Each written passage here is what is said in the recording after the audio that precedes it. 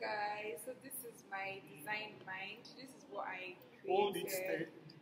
Yes, and it can rhyme with this. Yes, the idea is that the bits on the slipper strip rhyme with the necklace and the earrings, as you can see.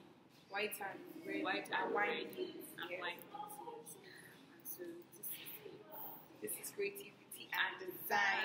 design. So this is design mind. Yes. So she created the shoes, she added the beads, so we created the necklace and the earrings. So we're also going to do the kampala. So we're going to dress from bottom to top. Everything will be product of creativity and design.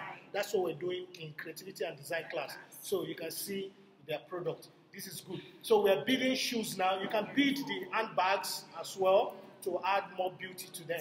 So this is good. She created the shoe. She has an online shop that is also marketing this under Creative Entrepreneur. So our next class, we'll be talking about Creative Entrepreneur in our creativity and design class. But this is Design Mind. Yes, design mind. Yes. Thank you very much. Thank Goodbye. you.